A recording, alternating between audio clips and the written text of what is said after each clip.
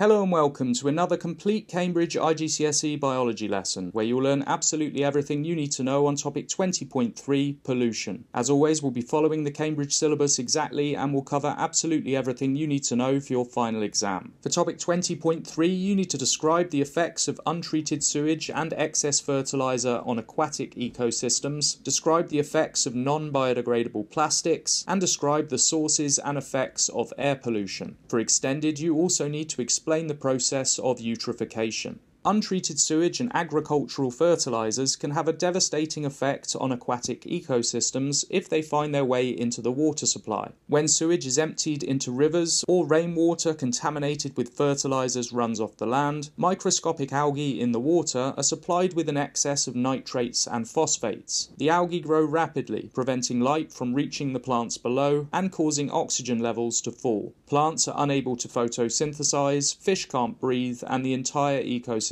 collapses.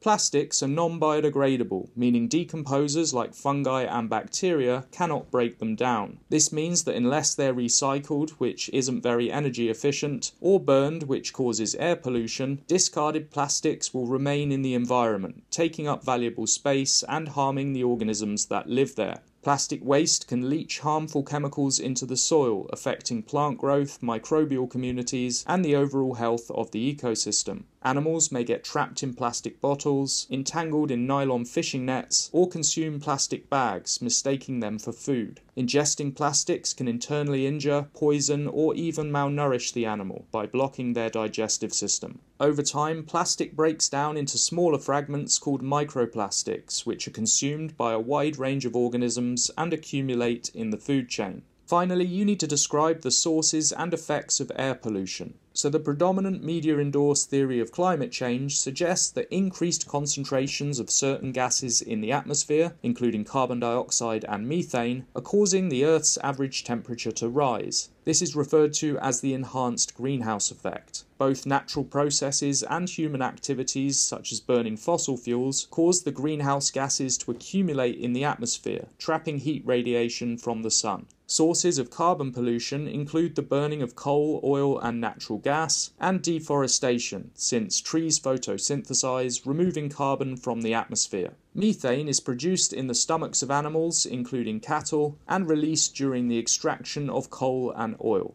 Now, theoretically, a significant rise in temperatures could melt polar ice, leading to a rise in sea levels and the flooding of low-lying land. It may also contribute to extreme or changing weather conditions and the extinction of species that are unable to adapt to the changing climate. Okay, so that's everything you need to know for core, but for extended, you also need to explain the process of eutrophication. So eutrophication occurs when a body of water becomes enriched with nutrients, usually from agricultural runoff or sewage outflows. The excess of nitrates and other ions in the water leads to an overgrowth of algae, which eventually die and sink to the bottom of the river or lake. Algae are broken down by bacteria, which acquire their energy through aerobic respiration. This gradually removes dissolved oxygen from the water, resulting in the death of animals that rely on oxygen for survival.